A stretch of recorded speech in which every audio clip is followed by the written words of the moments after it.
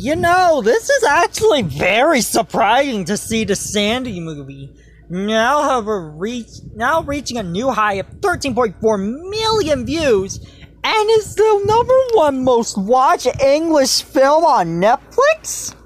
How is that possible?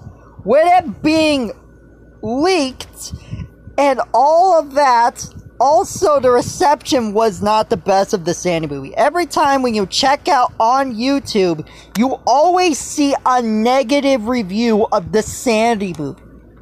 I know there are some that like the movie, but are there actually any YouTube videos that actually defend this movie? Cause I really am surprised to see this. The Sandy movie got this much viewership, which is absolutely crazy. Even though the film itself, to me, I don't hate it. It's okay. But it could have been better. It is still surprising about this, to see about the Sandy movie getting this much high ratings just like that on Netflix. It's crazy.